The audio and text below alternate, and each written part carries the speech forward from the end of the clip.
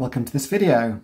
I want to show you a book that we've had in our family for many years, as long as I can remember really, and it's called The Bunyip of Berkeley's, or maybe Barclay's Creek. It's by Jenny Wagner, and the pictures, illustrations are by someone called Ron Brooks. Now this was published, I think this might have been Australian, I'm not sure.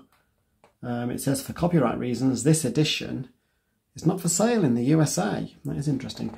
And it was originally, when it came out, 50p to buy in the United Kingdom, or $1.95 in Canada. It's described as a simple and appealing book. It won the Children's Book Council of Australia's Picture Book of the Year for 1974. I think it came out in 1974.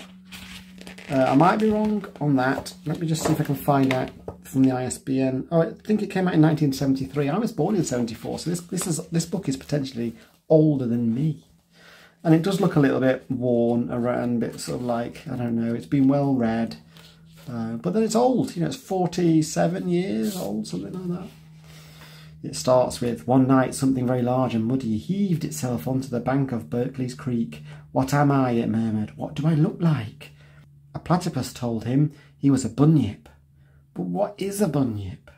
Although everyone had an opinion, no one really knew. So the bunyip set off to find out for himself. And that's what this book is about. It's a self-discovery mission.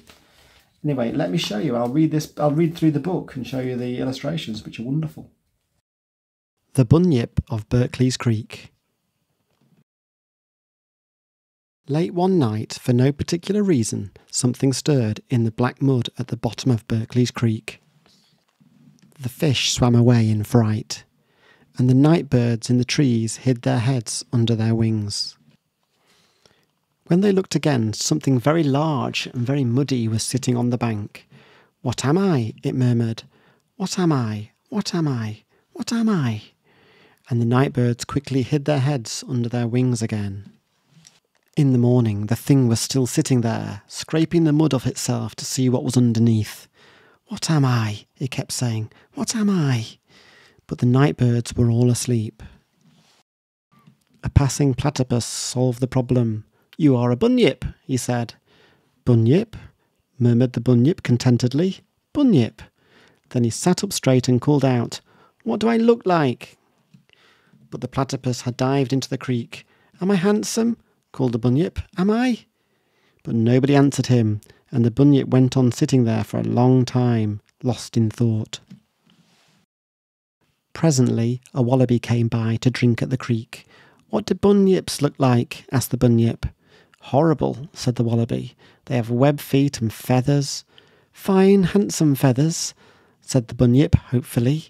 Horrible feathers, said the wallaby firmly, and finished her drink and hopped off.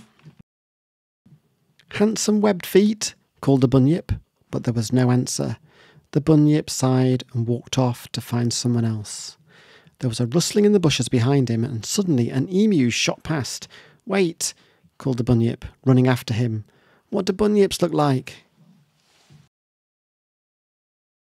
The emu stopped and considered. They have fur, he said at last, and tails. How many tails? Asked the bunyip. One to each bunyip, replied the emu. Fine, handsome tails, said the bunyip. Horrible tails, said the emu, and even more horrible fur. And he settled his feathers and crouched down low, and streaked off into the distance. The bunyip wandered sadly along the creek. Will someone tell me what bunyips look like? He said, to anyone who would listen. But there was no answer. Further along the creek he met a man. The man was busy with a notebook and pencil, and did not look at the bunyip. Shh, he said, I'm busy. The bunyip waited for a long time, and then he said very slowly and clearly, Please can you tell me what bunyips look like? Yes, said the man, without looking up. Bunyips don't look like anything. Like nothing, said the bunyip. Like nothing at all, said the man. Are you sure? Said the bunyip. Quite sure, said the man, and looked right through him. Bunyips simply don't exist. Now sadly there's a bit missing here, there's a bit of page missing, so I don't know what the story says. I'm going to have to not read that bit. The Bunyip was shaken. Then he sighed a long, deep sigh. "What a pity," he murmured. "What a pity, what a pity." And he walked slowly back to his waterhole. And then this bit's missing. The Bunyip walked all day, and just as the sun was setting, he came to a quiet, still billabong.